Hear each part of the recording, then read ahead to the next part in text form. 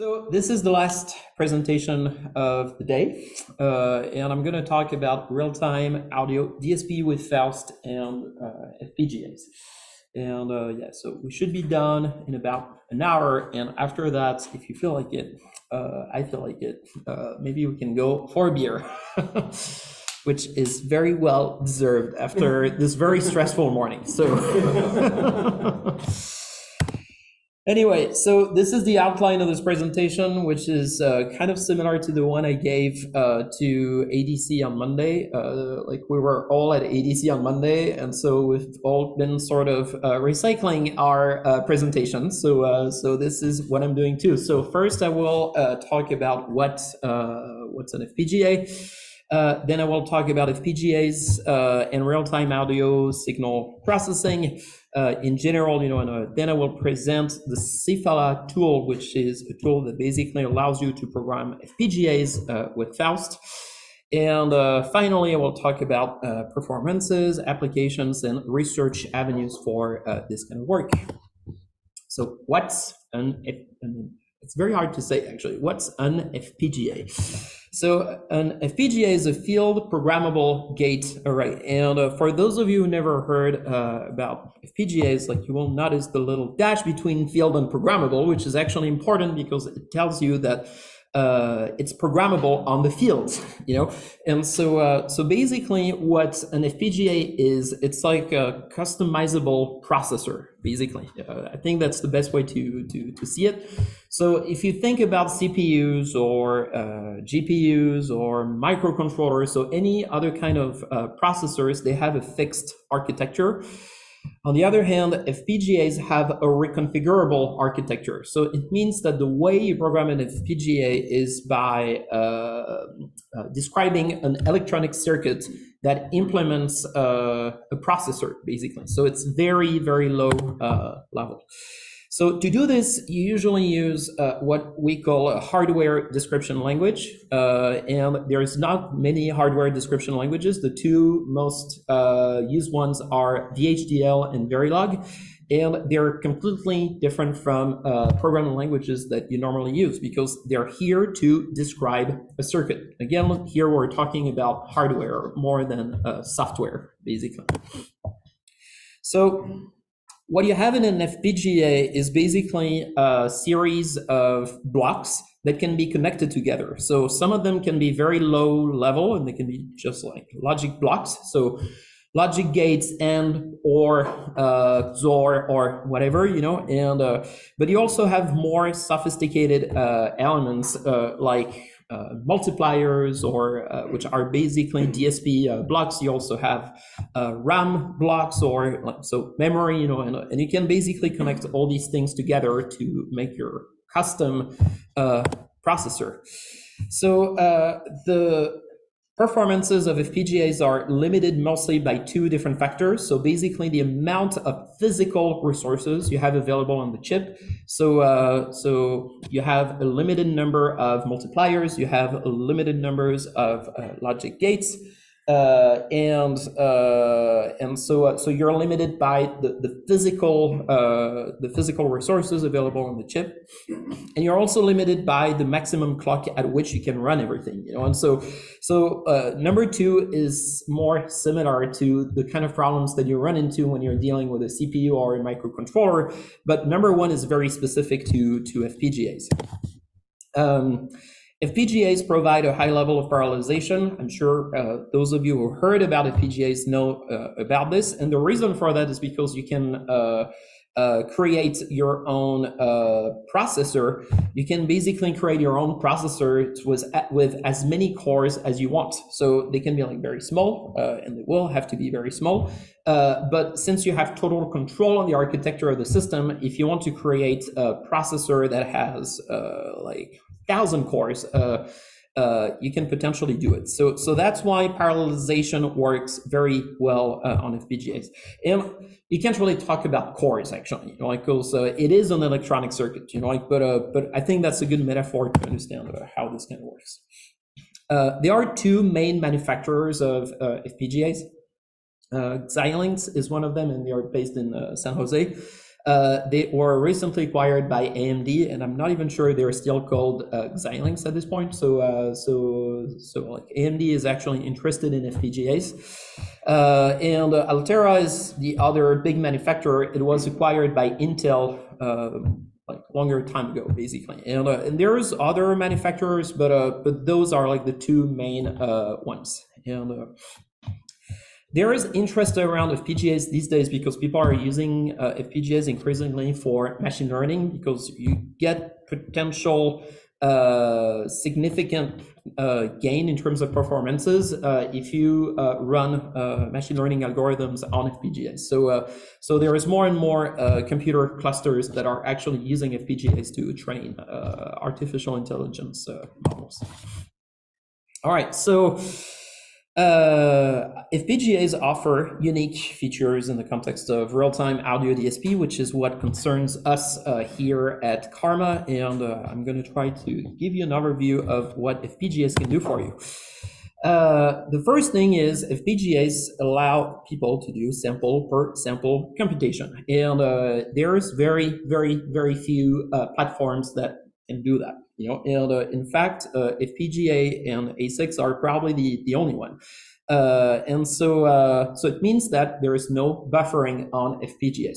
You can have buffering, and obviously you're going to get some gains in terms of performances if you do buffering, but you can totally not do buffering. And so it means that potentially you get very good audio latency because there is no buffers. Like sample per sample computing. Another cool thing you can do with FPGAs in the context of audio real-time DSP is that you can run your DSP algorithms at a very high sampling rate. And by very high, we mean really very high, and so here I'm talking about 20 megahertz, but you can actually go much higher than this if you want to. And this has some potential applications. Like you might not want to do it for everything, but in some cases, it can be interesting to be able to run your DSP algorithms at such a high rate. They have extremely low latency, which is kind of related to those two factors, because obviously the higher the sampling rate, the less latency, especially if you don't have buffers, right? They have a very large number of GPIOs, general purpose inputs and outputs, which allow them to be directly interfaced to very low level chips. So it means that if you want to connect a lot of audio codecs, for example, and by audio codecs, I mean like codec chips, not like compression formats, you can do it on an FPGA, which is not necessarily something that you would be easily able to do on a CPU. FPGAs are very well adapted to run audio algorithms that present a high level of parallelization. So you can get significant gains in terms of performances if you run for example, spatial audio algorithms or modal synthesis or anything that can be like heavily parallelized. Yeah, FPGAs are already used at the heart of a lot of high-end professional audio products. And I say high-end, you'll see later because I'm giving some examples, because I mean, it's not really for everything, like, I mean, you're not going to replace your latest Raspberry Pi or Bella project with an FPGA, like, it doesn't really make any sense, and usually only very high-end professional applications require the use of an FPGA. So this is an example. So you find FPGAs a lot in Dente audio interfaces. Why? Well, because with Dente audio interfaces, you need to process a lot of audio signals in parallel.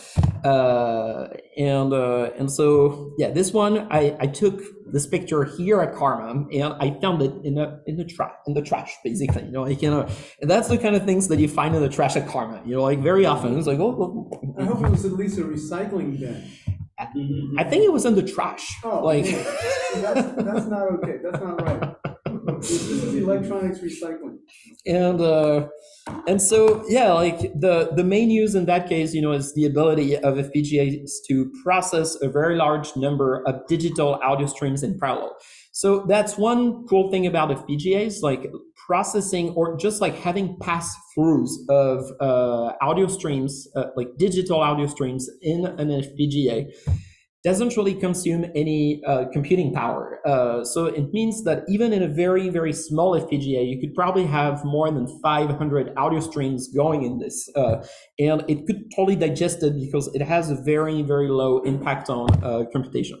Well, of course, if you start doing like one multiply on each of them, then you're quickly going to reach a bottleneck, you know, like, but if they are just pass-throughs, the FPGA can actually deal with that very, very well. Here's another example, and that's the Novation Summit keyboard, which is fairly expensive, which is probably why I didn't find it in a trash can at Karma.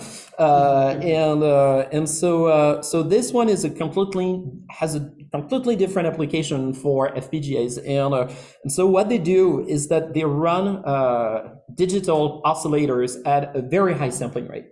And so the way they actually market it on their website is that they actually run their sine wave oscillators at 24 megahertz, which is very, very, very fast, you know, and that way they get closer to analog, you know, and that's kind of their speech basically, you know, which is kind of true as well, right? And so that's another potential application for FPGAs, like the fact that you can potentially get a little bit closer to analog than if you were on a more digital system, or like at least using a CPU or a microcontroller or DSP. So that's another potential application that people do in the industry. This is just one example. There's more and more analog, well, or pseudo analog modules for modular synthesizers that are based on FPGAs for this very specific kind of reason. Okay, that's another example. So that's the Antelope Audio Synergy Core series, and this is the first model, but they have many others. They're all based on FPGAs, and the reason why they use FPGAs in their case is more for performances. So it's more like for the amount of computation that they can do on board of these little boxes, you know, like so those are like the three main types of applications you're going to see currently in the industry. So a lot of audio channels, super high sampling rates, and computational power. All right, so now the question that all of you is probably asking is, if FPGAs are so great, why don't we see more of them? And the answer is actually very, very, very simple. And it's because they're very, very hard to program. And their architecture is intrinsically low level. And usually if you're a software engineer, you don't really understand FPGAs. And I don't understand FPGAs that well. I understand them better now that I've been working with them for 4 years. But all I can tell you is that everything that you know about software architecture, you have to forget it because it doesn't apply when you deal with an FPGA. And you can try, you know, like because now hardware description languages are high level enough so that you can write code that looks more like software, but usually it's very inefficient to do it that way, you know, like, and so you really have to think in terms of hardware when you deal with FPGAs, and I think that's also one of the reasons why people don't use them that much. Anyway, so only thinking about audio systems, this is kind of the global view of fairly standard basic audio FPGA system, and so usually you don't just have an FPGA. You have an FPGA, but you also have a CPU, you know, and you could just have an FPGA, but you know, like most chips, most boards that you get, they also have a CPU built in, and so it means that some operations can be done on the CPU because it's more practical and it's simpler to deal with the CPU, and some operations can be done on the FPGA. So usually they share external memory. There's built-in memory on the FPGA, but it's usually not very big. So like using DDR is always kind of necessary, especially if you do like reverbs or echoes or whatever. The CPU is usually used as the interface, right? So anything that's higher level gets connected to the CPU. So in this block diagram, I'm talking about sensors, but it could be like a user, like a graphical user interface or whatever, that usually goes through the CPU because it's easier.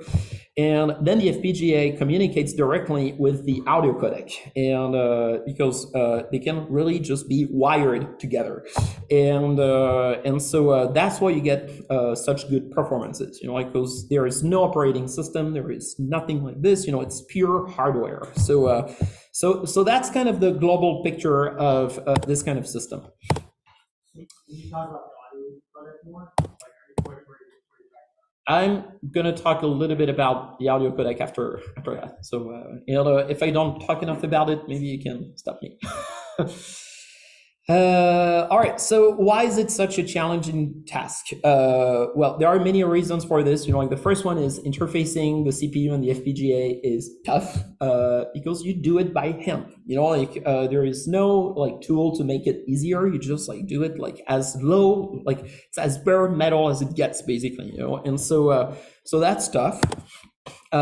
Same thing for DDR. You deal with DDR by hand.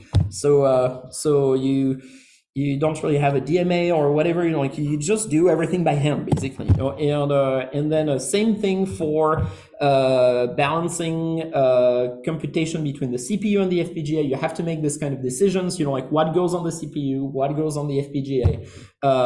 And there are many reasons why many things should go on the CPU and not on the FPGA.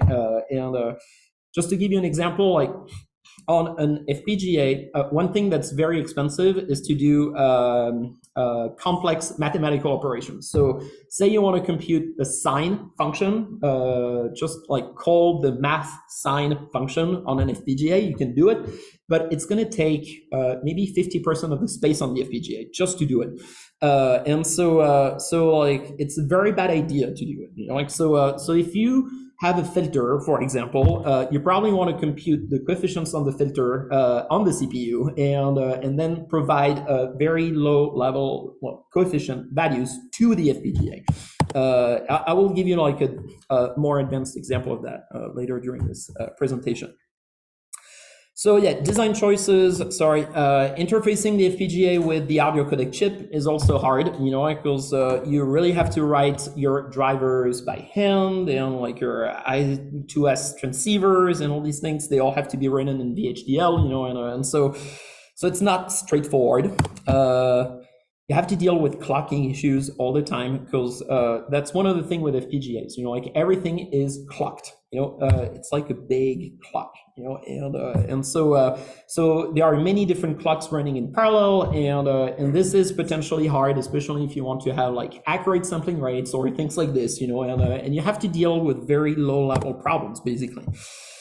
You have to deal with hardware description languages, which most people don't know. And also, because you deal with those very low languages, you also have to deal with fixed point arithmetic. On an FPGA, you can do floating points if you want to, but it's not a good idea because it's not going to be very efficient. So you should do fixed point.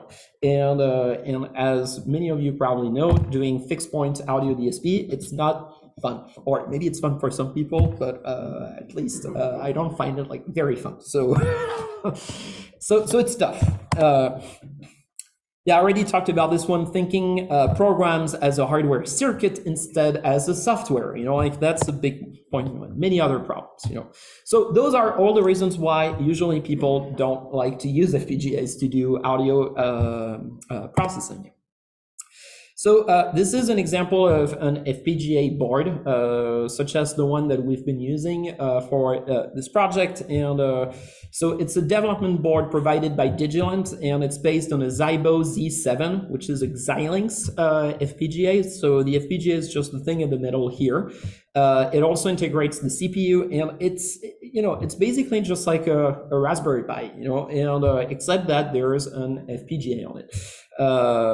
You can run Linux if you want to on the CPU, not on the FPGA, right? And so yeah, those cost about $200 just to sort of give you like a ballpark for this.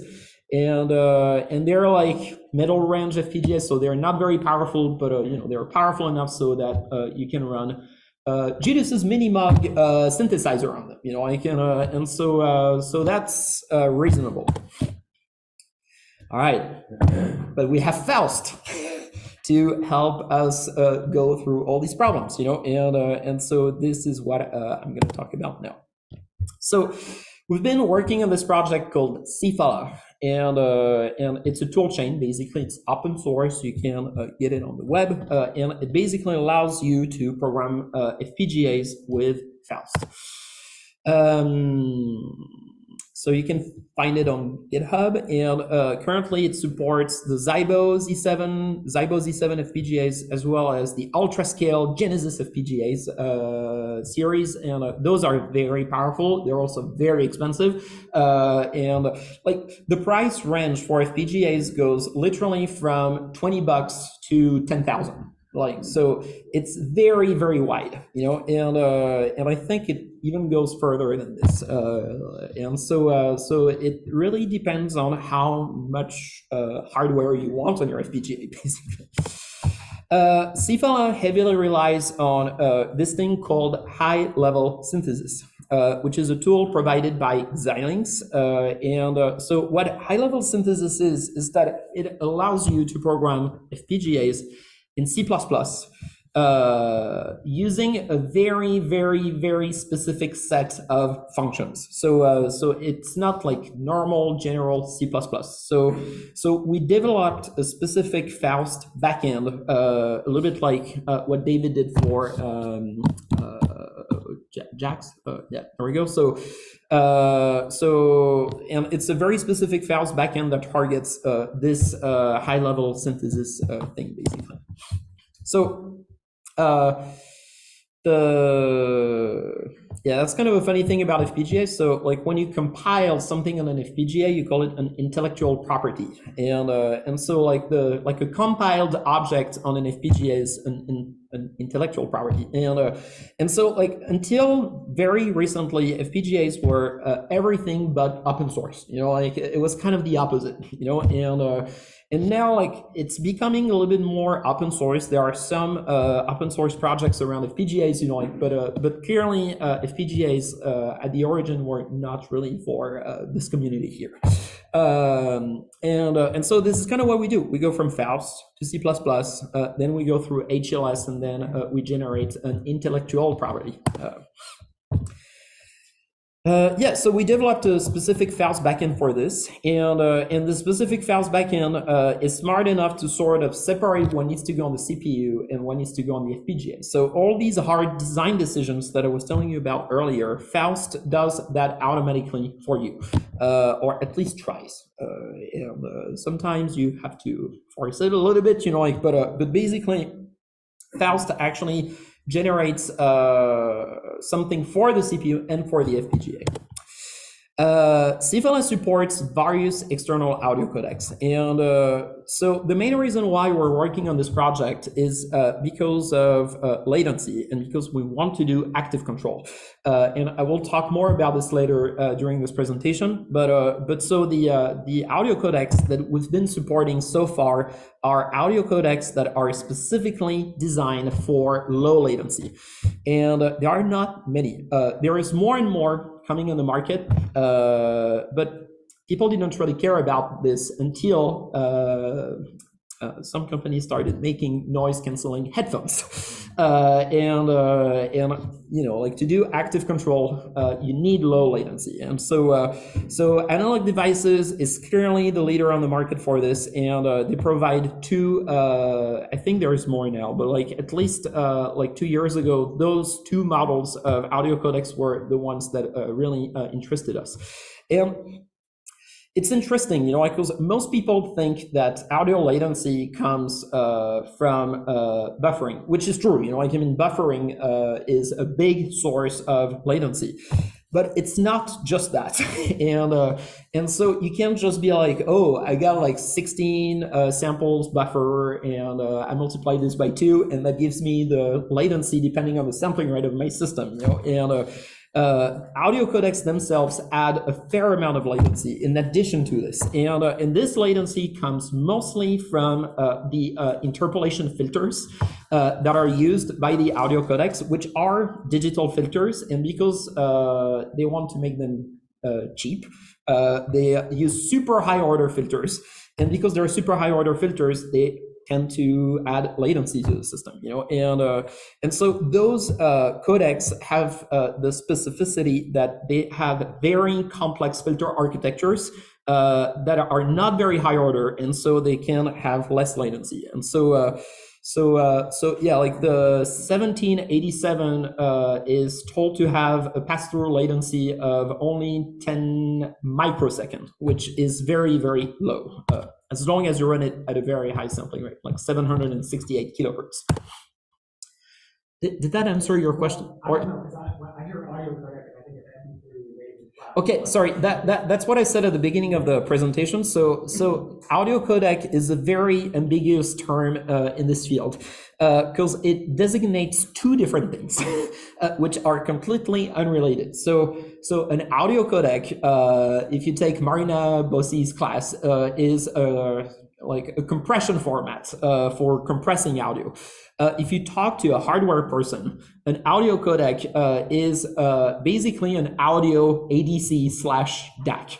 So like it's the chip that you have inside audio interfaces to do like audio analog to digital conversion, basically. And they're called audio codecs. Maybe someone knows why here. I'm not really sure, but yeah, and they were decode. Yeah, it's a coder decoder. Yeah, that's where the word comes from. So, yeah. Codes and decodes I2S as well. Yeah. So it started out as hardware, and now you also have software codecs. Yeah, so it is a form of coder or decoder. Yeah. And so, what's the motivation of having any kind of filter at all? Is it mechanical, physics related issue? No. So like when you do like digital to analog conversion, usually you use like internally in the audio codec. Well, you have different ways to make DACs. And like for example, sigma delta is one of them. And so it's like a form of PWM in a way, like or PCM or whatever. And so what you get is something that is not interpolated. And in order to interpolate that, you need to run the output of your DAC into a filter, which is basically a low-pass filter. And so that filter will make sure that your the output that you get, like the analog output, is properly interpolated. And so it's kind of like if you're saying the speaker membrane needs to move this much, just because you tell it to move that much, doesn't mean it's actually going to move that much. On some fancier codecs, especially the ones you see on like laptops and stuff, the codecs have like value add features where they can drive the speaker harder than they actually can, and it makes it sound better. It's just that like if you don't run the output of your DAC into a reconstruction filter, like if you look at a sine wave, it's still going to have like little steps. And so like the filter just smooths it down basically, and that filter induces latency all depending on how it's implemented. And do you know what method they use for D to A conversion? Oh, they all use, so that's actually a very interesting topic too. So because we learned a lot about all this, and so almost all audio codecs on the market use sigma delta. Yeah. And there are very interesting articles about this from the beginning of the 90s where people were arguing about this, like it was a big topic at the end of the 80s where people were like, so everyone is going towards sigma delta to make A to D conversion or D to A conversion or whatever. And so like, why is this not a good idea, and because there are other techniques, and so a lot of people were complaining about this, and it looks like sigma delta won, Yeah, it's only one bit and it's super high frequency, so it's like, if you have a sampling rate of like 100 megahertz, even if it's only one bit, you can you can preserve the audio band using the noise shaping on the quantization order. And so like this computer, your smartphone, everything in this room that is digital audio is sigma delta, probably. And that's the way to minimize the hardware. And that's the way to minimize the hardware, absolutely. It's just simpler to make sigma delta. But in the sigma delta case, you don't need much of a filter. And historically, it was just an RC filter. So there's not a lot of delay there. It depends on, well, it depends on the frequency at which you run your sigma delta. And it also depends on what signal to noise ratio you want in the end, you know. Yeah. And so like, it's kind of a weird thing. Like there's really this sort of, depending on the order of your sigma delta, because you can have sigma delta of different orders. So depending on the order of your sigma delta, depending on the frequency at which you run your sigma delta, you get different signal to noise ratios, you know. And I think if you use fifth order sigma delta, which is the standard used by most audio codecs nowadays, and you run it at like 200 megahertz, which is kind of what you need. In that case, you don't really need a filter. But with that, you probably get a signal to noise ratio of 60 or 70 dB. If you add the filter, then you get down to like 120 dB or something like this, you know. And so depends on what you want to do, you know. Trade-offs. Yeah, trade-offs. So. Yeah. I don't know if you want to talk more about this later. Like, I'm happy to like talk more about this. Like, because again, like we spend a lot of time investigating this, you know. And so, yeah. So another thing that we did is providing a series of open source modular sister boards for this, and I will show you a picture of one of them after that. This is for control. And yeah, the CFLA toolchain can be optionally used with embedded Linux as a hardware accelerator. So this is a new feature that we added to CFLA very recently. So you can run Linux on the board that I just showed you before, and with all the benefits of running Linux, you know, and then all your audio DSP is being computed on the FPGA, completely outside of the operating system, and so this is a new feature of CFLA that was added just like 2 months ago or something like this. So all in all, this is kind of what happens. So we take a Faust file, it goes to the Faust compiler. And then the Faust compiler will generate two files, one for the FPGA and one for the ARM processor. And this one is standard Faust C++ backend. This one is a specific HLS C++ backend, which then goes into Vivado, which is the tool used to compile or synthesize, because that's how people call compiling in the FPGA world, which is very confusing. Again, you know, like it's like we're synthesizing things for audio codecs, you know. So anyway, and so this is kind of the global architecture of how everything works within CFLA. So I'm going to give you a basic example of what happens. And this is a very, very simple Faust program that presents different features, you know, and they're very specific features. So for those of you who know Faust well, you can see that this is not like completely standard, because first we're using a sine wave oscillator, which is not based on a wavetable, but which is actually based on a filter. And Julius wrote it, so he can probably tell me more about it. And the reason why we're using this specific oscillator is because we don't want to do memory accesses for the oscillator. If we were using the standard Faust oscillator, just like David explained earlier in his presentation, it's based on a wavetable, and it's not necessarily a good thing if you want to get low latency on the FPGA, because the wavetable would go in DDR, which would mean memory accesses, you know. And so by using a sine wave oscillator based on a filter, you make sure that everything runs just on the FPGA. Okay. Then there is another feature to this Faust code, which is that it has an echo with a delay, and the delay is too big to fit in the memory of the FPGA. So it means that this is going to have to go to DDR, and so this is why like this is a very specific example. Yeah, so I just sort of explained all this, so I probably don't have to go back to this. The slides are available online, you know, and I'll give you the URL at the end of the presentation if you want to get back to this. Okay. Oh, and of course, there is a frequency parameter that we want to potentially control, you know, and that's another feature of this code.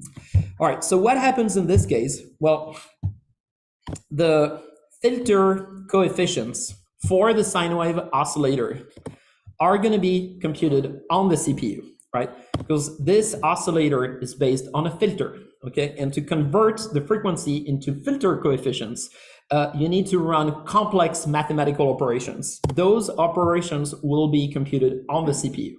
Faust makes these decisions automatically. You don't have to think about it. Then on the FPGA, the echo and the oscillator will be Ren, okay? And the delay of the echo will go in DDR because it's too big to fit on the FPGA.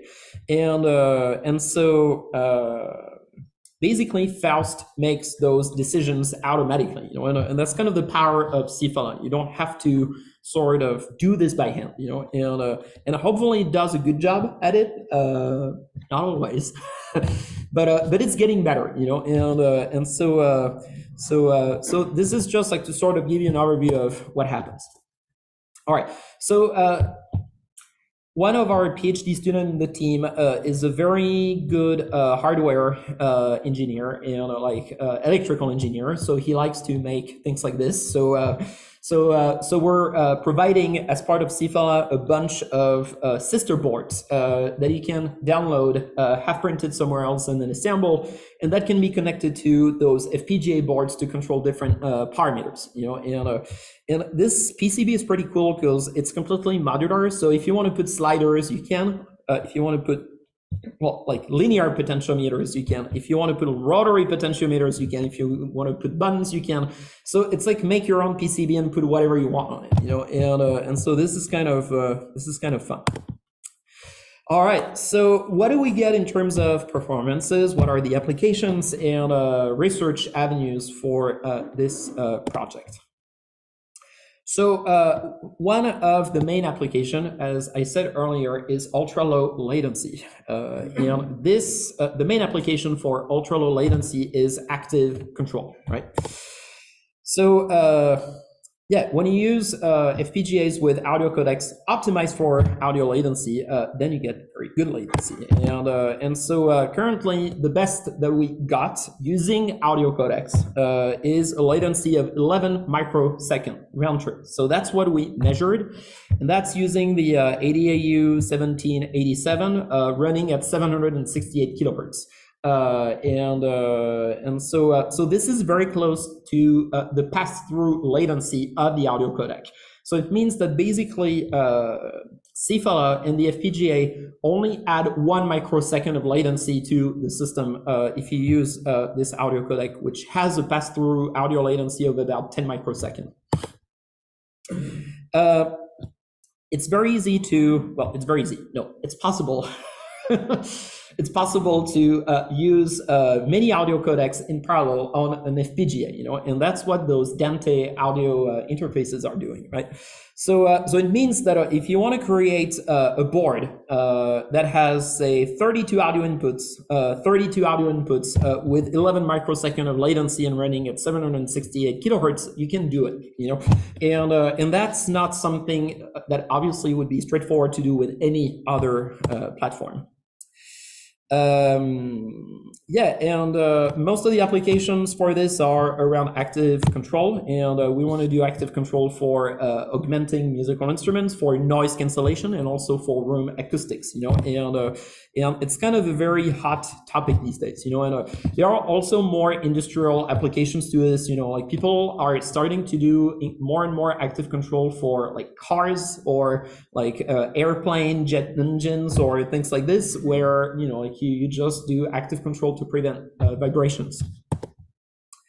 So in this context, we got a grant 2 years ago to work on this project, which is called the Faust project, which is a very bad name because it's very close to Faust, and so it's a big source of confusion for people when we talk about it. This project gathers a bunch of institutions, so GRAM, INSA, INRIA, and LMFA. LMFA is acoustics lab based in Lyon. And so they take care of the active control part of things, and everyone else works on the FPGA.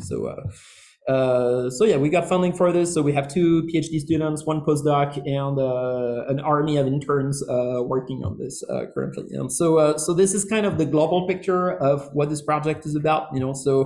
So you can program FPGAs at a very high level for artificial reverberation, noise cancellation, virtual acoustics, or active control applications. And so this is kind of the global picture of this. And if you're interested, you can visit the website of this project, or you can talk to me. I can tell you more about it. So as part of Faust, we've been developing this beast, which is a 32 by 32 audio interface for our FPGA with only 10 microsecond of latency. So it's ready, it's working, but it hasn't been fully tested because the PhD student who worked on this is currently at CCRMA, and he's doing something else now. So when he will be back in Lyon at the end of June, he will get back to this, but yeah, he didn't have time to finish assembling this, and we didn't really have the tools to do it here. So right now it's on his desk in Lyon, and but yeah, probably by the end of the summer, this thing should work. One thing that's really cool about this is that he developed breakout boards for those ADAU 1787 audio codecs. And those are the different breakout boards that you see here. And so this thing is completely modular. So depending on the kind of application that you want to do, it's very easy just to reassemble those breakout boards for those audio codecs if you want to add more inputs or more outputs, or yeah, do all sorts of things, and one breakout board costs about $15, so it's very cheap, and so you can get this low latency for actually not a lot of money, which is kind of. How big is that? Well, those things here are quarter-inch jack connectors, so that sort of gives you an idea. So it's like this.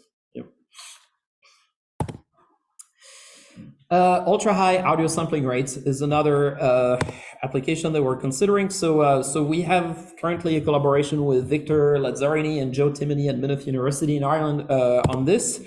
And so we've been implementing our own Sigma Delta ADCs and DACs on the FPGA, because that's one of the cool things that you can do with FPGAs. You can actually code your ADC and your DAC directly on the FPGA.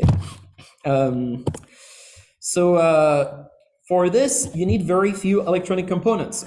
You only need basically, well, an RC filter, and so one resistor and 2 capacitors, one for the filter, one for DC offset. And so as Judy's pointed out earlier, you don't even really need them if you don't care too much about your signal to noise ratio. So currently we have a prototype of this, which is running at 25 megahertz. So it works, and but it's only for DAC, because for ADC it's a little bit more complicated. And if you're interested later, you can come and talk to me about this, because I have so much to say about this topic, but currently we only have the DAC, and we're currently working on the ADC. So currently, we have a measured SNR of 96 dB, not minus 96 dB, with Sigma Delta of 5th order. And we know that we can get it down. And latency is way below 1 microsecond, because audio sampling rate is so high, basically, in that case, you know. And so this is pretty exciting, and we're currently working on the ADC for this, and so hopefully eventually we can just completely get rid of audio codecs, basically, you know, and just have everything just done on board of the FPGA. Another project that we're working on is Plasma, which is an associated research project between CCRMA and Emerald, which is the INRIA/INSA/GRAM team in Lyon that works on Faust and on all these things as well. So the idea of Plasma is that you can find very, very, very, very cheap audio codecs on the market, and that provide TDM, which is time division multiplexing. So you can connect a lot of audio codecs to an FPGA as long as they support TDM. So TDM is just like multiplexing for audio codecs in a way. Okay. FPGAs have a lot of GPIOs, as I mentioned earlier, 32 for the Zybo Z7 and more than 100 for the Genesis. And you only need 3 GPIOs for 16 audio channels if you use TDM. So you can do the count, you know, if you have 100 GPIOs and you only need 3 GPIOs for 16 audio channels, it means that you can get a lot of audio output out of the system. Yeah, we've been having fun making this thing here. So it's a very, very, very cheap WFS system based on an FPGA. So for those of you who don't know WFS is wave field synthesis. And what you do with WFS, it's kind of, so it's very similar to beamforming that David was talking about earlier. And so basically what you do is that you synchronize speakers so that they have one single common wavefront, and you can control the shape of the wavefront, and with that you can, for example, create effects where you hear sound coming from behind the speakers or things like this. So WFS systems are notorious to be expensive because you need a lot of speakers, you need a lot of amplifiers, and you need a lot of audio outputs, and audio outputs are expensive if you use a CPU or if you use standard platforms. However, luckily on Adafruit, you can find those little I2S amplifiers. So they're digital amplifiers for only $6, and like a year ago they were only $3.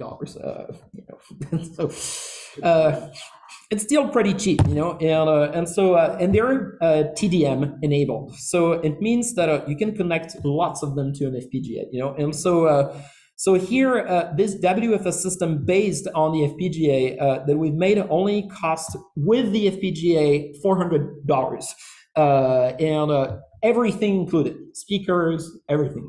They're not very good speakers, but still, you know, like so for very little money, you can actually have a WFS system, which is programmed in Faust and controllable with Linux, basically, you know, and so that's pretty.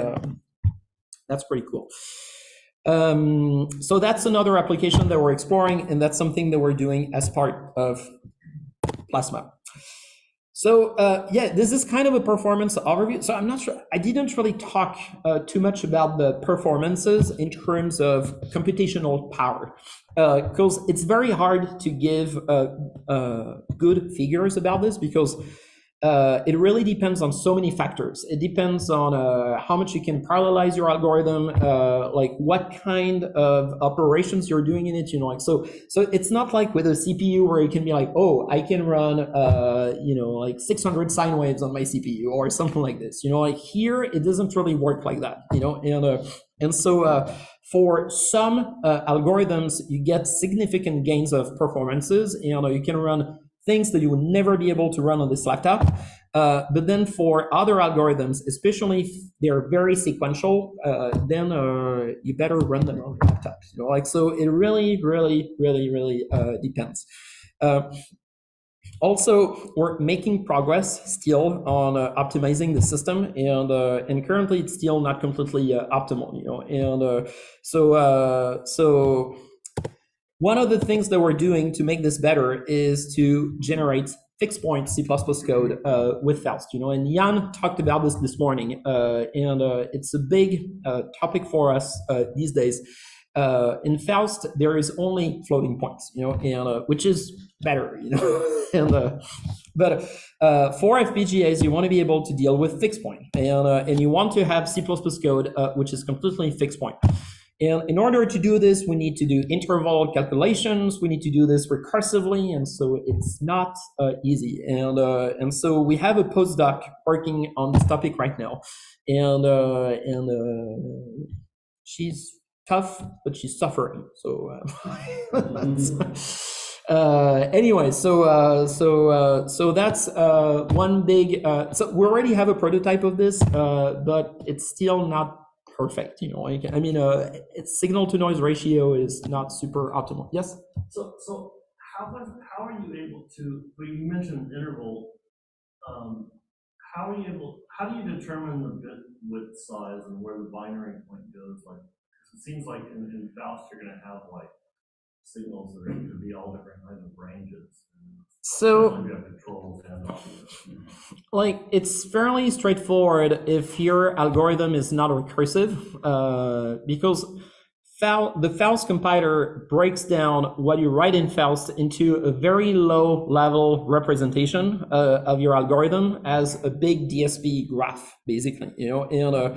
And once you have this DSP graph representation, it's fairly easy to sort of recursively go back in time and see like how much precision you need for every single branch in your graph, right? Is it precision or dynamic range? Precision. What about, so like if you have, say you plug something into an oscillator and it's modulating frequency in hertz, say, like then but then the rest of your audio is, you know, 0, -1 to 1. What are you? Well, do you it move the binary point around as so the way it works. We never, when we do this, we never go through floating points, you know. So because on an FPGA, there is no like proper data types. So it means that you can be like, oh, I have a signal, and this signal has a precision of 200 bits. You know, you can do it. You know, and so and that's the way you do it, actually. And so like we sort of make an estimate of how many bits we potentially need for a specific signal in the DSP graph. And then we instantiate on the FPGA like a stream that has like maybe 200 bits of precision.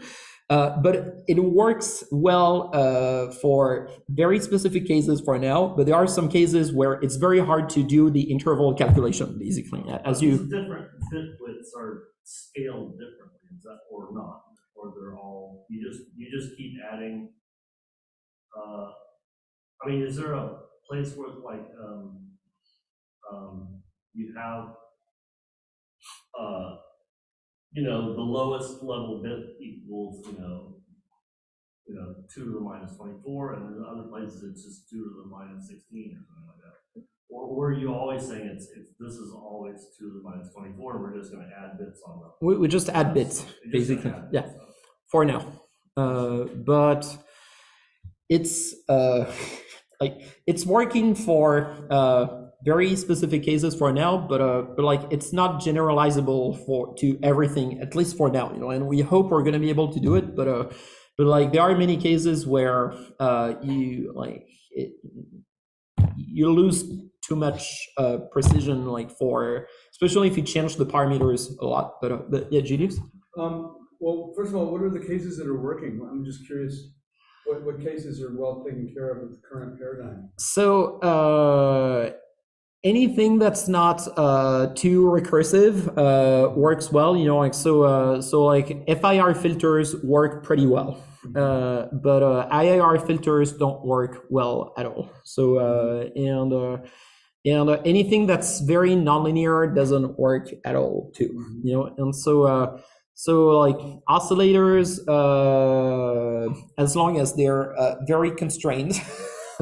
Yeah, FIR filters work, but it's still not like perfect. So my understanding is that it's based on the Faust has always had this interval calculation that it's done, right? So yeah, so it's constantly estimating the minimum and the maximum at every point, and so it's trying to map that to the bit requirements on an FPGA. Exactly. Yeah. And it's using a fixed point scheme that assumes what kind of multiplication. In other words, if you have some random signal needing a random number of bits, and it is going to get multiplied by another such signal, where's the binary point? That's a good question. Like honestly, so Agathe, the postdoc, has been working very tightly with Jan on this very specific thing, and so like I know like the general thing that they're doing, like, but the details, like I don't know, like so I think those questions would be like for Jan actually. They're being discussed. So is there any discussion about language support for different types of numbers, different types of, in other words, int versus fixed point? In other words, some numbers want to be between plus minus 1, but others really want to be integers, right? So it'd be nice to not have to jam those into the same number type. Whereas normally we do, because in floating point, it doesn't matter, right? I mean, in floating point, we can handle integers as well as plus and minus 1. So it seems like there's got to at least be a lot of pressure to support in the language, a first-class integer and a fixed point that's soon to be a signal type would be plus and minus 1. But at the highest level, it's just going to be Faust anyway. Like so. You don't want to introduce any new language. Yeah, so you're not gonna like. That would make it harder. It is harder. We want the end user to keep using Faust the way they are using it. You can be backwards compatible. In other words, you could have a new type that's only meaningful in this fixed point output concept. I think ideally we don't want to change well, just add, not change, but add. Maybe add, yeah. The advantage of adding that, because if you can go, I mean, I think it should be possible to just, you can go through and scale, like if you're just dealing with frequencies, then you don't need so much on. You don't need so much on the right hand side of the binary point, but you need more on the left hand side. And that could be just figured out. Discover how many bits to the left and the right. It's just another thing that's tricky. That sounds like what they're doing. And another thing that's tricky about this, and like that we're struggling a lot right now with this, is that if you run your DSP algorithms at 25 megahertz, then precision becomes even more important, and the frequency of an LFO becomes well, there we go. And so like that's one thing we didn't think too much about, like when we started like working on those like homemade DACs on the FPGA, but then we realized that almost every single oscillator in Faust was completely out of tune at 25 megahertz, because even though they're still coded on floating points, like they don't have enough precision to sort of like the delta of the phaser is so small that I go to doubles for that. Yeah, but even with we tried, even with doubles, like it's still like sort of out of tune, and like so it's good to be ambitious about running those things at a super high sampling rate, but it creates so many problems with precision as well, and maybe we're never gonna make it. Well, it's possible to leverage one of the strange dark horse alternative floating point number systems that have come up over the years. Like I know there's one called Unum, which I don't know very much about. There's alternatives to both big point floating. Well, Unum, in order to do a multiply, you have to do a big table with them. Yeah. It's really hard. Yeah. Fixed point log.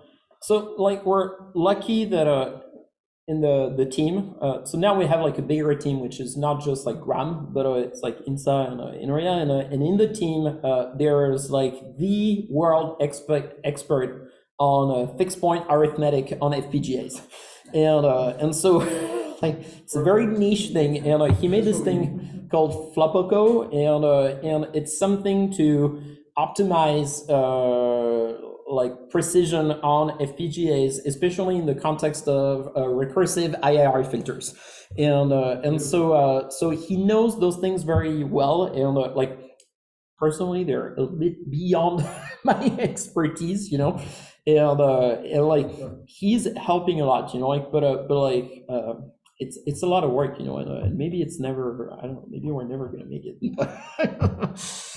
It's very exploratory at this point. So well, you can always run at a sampling rate that's appropriate for audio, and then upsample for the output. yeah, but then you don't really get the benefits. So if say that you're, but you can't hear it, what benefit is there above 20 kilohertz? Yeah, but like if you're I don't know, like if you're doing FM, for example, or things like this, like if you run your FM algorithm at 25 megahertz, it completely get rid of artifacts, or aliasing or whatever, and it's like so that Nova system. It's more virtual, and it's virtual analog that's really almost analog. Yeah, there we go. Yeah. Well, there are other ways to achieve that. Interpolation will achieve that if you do the interpolation. Oh yeah, no, of course, yeah. But I don't know. Like the thing with the FPGA is that it's naturally more expensive to run things at 25 megahertz than at 44 kilohertz. And like from a computational standpoint, it's not really that much more expensive. And so I'm like, since we can do it, you don't want to have multiple sampling rates for it. Yeah.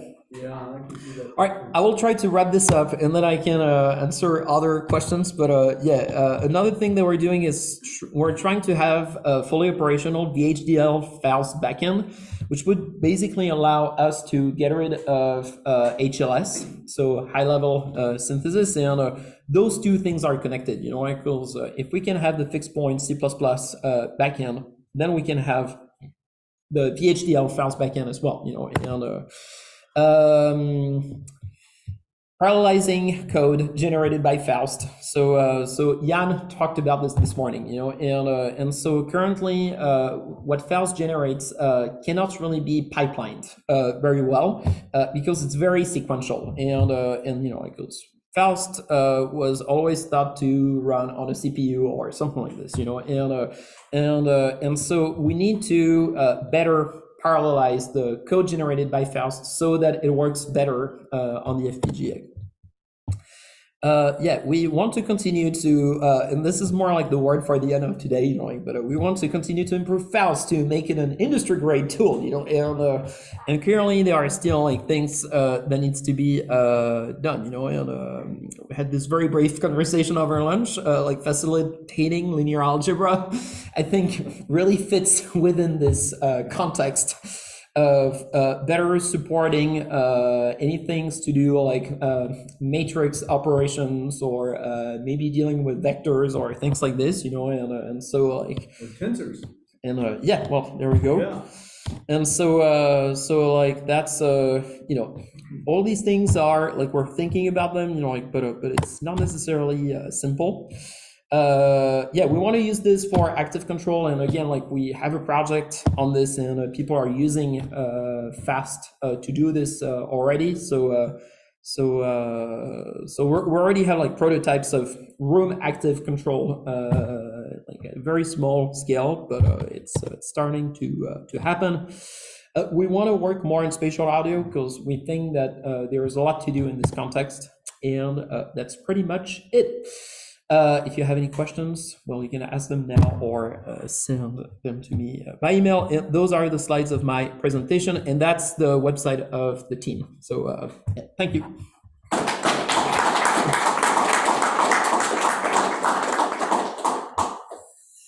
Do you have any questions? I think there were a lot of questions. I thought we were in the question and answer. I know. Well, maybe we should just go for a beer, Questions over beer. So there were questions on the chat for sure. So yeah, we should go through those. Will Faust emit any pipelining for the FPGA logic. Can you talk more about how many cycles each sample takes? Okay, that's a short question with a very long answer. So currently, the only system that really works well in this context is our compiler going through HLS, which is a high-level synthesis. And so in HLS, pipelining can be managed using pragmas, and so we're trying to automatically integrate those pragmas to the way the Faust code is generated. But in order to do pipelining, you also need to do better parallelization of Faust code, and so we're currently we're not pipelining things very well. Like that we know that for sure, and so in many cases the performances that we have, like the computational performances that we have with CFA are not as good as what they should be, basically. And so we're working on it, but like HLS is easier to deal with than pure VHDL, but it's still very complicated, and so we're not expert, and there are very few experts on HLS in the world, and so we're getting better. Like we work directly with people like Xilinx, but it's it's taking some time. So that was the first half of the question, and how many cycles for each sample? Well, that completely depends on what you're running, and the complexity of your algorithm, and if you're not pipelining at all, then well, you hit the bottleneck very quickly, and so I think a good example is Judus's Minimug synthesizer, and this one doesn't do almost any pipelining, and it still runs on a fairly basic FPGA, and in that case, like I don't know how many cycles it's going to be, but it's just going to be just enough so that within the clock of the FPGA that we use, which is 125 megahertz, it's going to fit, but if we were doing better pipelining, with one voice. It's not polyphonic. But if we were doing better pipelining, we would be able to fit much more. So you actually have an example of a Minimug running? Oh yeah. Oh. There is I think there is a video on our website of this, and Jean-Claude Rousset's son demonstrated it, right? Yeah, he had it here live. Yeah, actually, he demonstrated it here, and all I can tell you is that it sounded exactly the same as on my computer. And it had 10 microseconds of latency, but like I couldn't really tell, So, one voice. Yeah, but only one voice. So.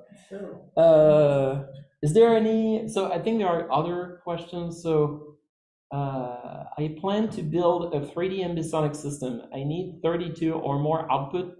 Do you know where the Adafruit codec are functional with the Zybo 20?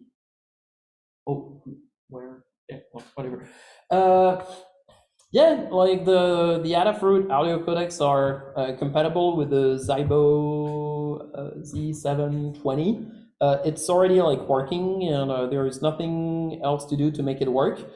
However, ambisonics, I'm not sure if it's such a good idea. Like WFS works very well because it doesn't really imply any complex mathematical operations, and it can really be optimized in a way where you can limit the number of memory accesses that you're doing in the system. Ambisonics is more complex because you actually have to do complex mathematical operations for decoding. And so I'm not sure if right now in the current state it's necessarily a good idea to use an FPGA to do this. So Pascal, maybe don't use Cifala to implement your ambisonic system for now. Yeah, Julius? GPT-4 knows HLS. Does it? It just wrote me a sine oscillator. I'm now asking for a biquad filter. Do you think it's gonna run? Oh, that's a good question. I would bet against that, actually. But it seems to know what it's talking about. I have a feeling it has more HLS input than Faust input, so it might be the same one. Honestly, I'm not so sure about this. I'm not so sure about this, like, because there are so little on HLS on the web, and like. Well, it's in the weights. And so, yeah, David. No, I'm sorry, I just changed the topic. I didn't want to do that. No, we're playing around over here. I mean, speculative software. About the Amazonics, I was thinking you mentioned the decoder aspect of Amazonics, but I was thinking that an encoder aspect of Amazonics would still be best because a decoder, like going to like binaural or going to a single speaker, like a mono speaker, that's using filters. But encoding is just like spherical coordinates, which is cheaper. So like if the person who asked the question about Amazonics, like maybe you do want to use Amazonics for encoding. Yeah, but I think he wants to make like an ambisonic system in a room, basically. And that was part of the question. So if you are putting together an ambisonic system, then you need the decoder, right? And so what's expensive about the decoder? Just size and cosine. Yeah. But you can do good enough. I mean, how much angular accuracy do you want? That's a very good point. So we've been thinking about this, just using like tables instead. Well, you can Small tables. You can just there's like a fourth order polynomial. Yeah. Linear interpolated tables are good too. Yeah. Look up certain faster than Well, I'm just like knowing like what we have for now. I think it might work, but like if someone is like, oh, I want to try to build this, and like maybe you want to make sure that it will work before, like that was because there are a lot of performances issues for now, and so like I would not recommend people to use this for anything that's going to be like large scale or complicated projects, but those are all super good points, and we thought about this, but it's just that there are so many like more important problems that we have to solve for now, like that. But yeah. Well, all these FPGAs come with like libraries of like various little stamps for things, right? So you can probably find a Cordic algorithm and all that kind of stuff. They must have extensive libraries, right? So can you bind to those as foreign functions in Faust code? So for HLS, probably there is very little things for HLS. Like, also, the whole point of HLS is like make your own IP from scratch and then integrate it to more global block design. And because that's the way you deal now with FPGAs. Like it's like Max MSP basically. Like you have like this thing with blocks, and then you wire them together. And so. But isn't there an extensive library of blocks? There is an extensive library of blocks, but for most of them you have to pay. Oh, that's why they call it IP. Yeah. And so like, and they're not cheap. So like one of the things that we're trying to do now is we're trying to make an ambisonic microphone based on an FPGA, and that does like automatic ambisonics encoding on the FPGA with like 64 microphone caps.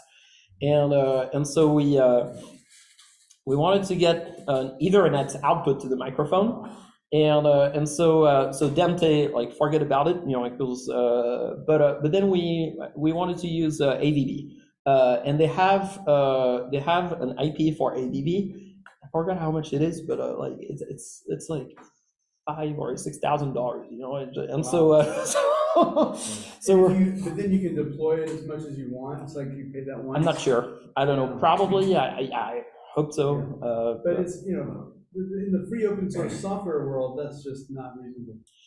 But yeah, but we're trying to keep everything open source, and like so we need a big barn raising for all the nice blocks. So yeah. we need to all contribute blocks that are free. Well, after the Faust libraries, Julius, I think that's your maybe that's your next big project. Consider it on my plate. Well, Andy Moore used to say, "I'll put a student on it right away." I think they all. The people who know to laugh know how things. I think they all left by now. So. You only have a minute to vamp, and you're looks like there's a simulator for this too. There's a Xilinx software simulator. Oh, Is it no good? I mean, it's gonna take you a day. Whoops! Oh, I'm going to try to catch it before. Did I catch it? So Probably you're not. better off. It just timed out. Just It'll come back. Yeah. I do this every class. I think we're done. I think we're done, right? Well, I just want to say thank you to everyone in the room, and also thank you to everyone online, because there are still a lot of people. I hope you're not in Europe, because it's probably very late for Saturday night. So, also, like, just for the fun story about this. So, in Europe, well, in many countries, this weekend is Ascension weekend, and so like people are on vacation, you know, like it's like a 4 days weekend, you know, and so like it's a big bank holiday, you know, and so we organized Faust Day the Saturday night of this bank holiday weekend, you know, and so a lot of people wrote me and were like, "What the fuck?" And so, but yeah, there were a lot of people, you know, and Jan and Stefan actually made it, you know, and so anyway, we hope you had fun, and we're very sorry about this morning and the technical problems, which hopefully will be fixed at some point. And yeah, so thanks everyone, and if you want to go for a beer, which we all, or something else, which we all very much deserve at this point, please follow me. So Tresitor, right? Tresitor, yeah. Treehouse or coffee house? Yeah, treehouse outside, I guess. The picnic table's behind. Yeah. Okay. I think that's in the sort of enclosed area. Yeah. Okay. Cool. Well, thank you.